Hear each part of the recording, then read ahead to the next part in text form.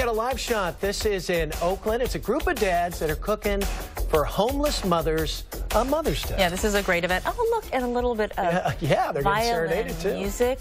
This is with the Hamilton Family Center. They have a group of mothers who are currently homeless living at the center, and they get to celebrate Mother's Day by being pampered. This is a special group of dads from Dads That Cook, and they give them this special brunch, and you can see the violinist are there too. And when they're done with brunch, they get a little bit of a makeover too, right? Makeover, that's right. They get their hair done, they get makeup sessions. We were talking about it. You get like this warm, great meal from these smiling guys who say, you know what, you deserve to be pampered today. Look at that food. What do they got? I want to be pampered like today. That food looks pretty good. Yeah, it looks yummy. And then, you know, we've talked to these folks after, you know, this event because it becomes a tradition, and really just to get pampered, everyone deserves that. So yeah, it's all good about for being them. special. Happy Mother's Day to them. Very nice, very nice.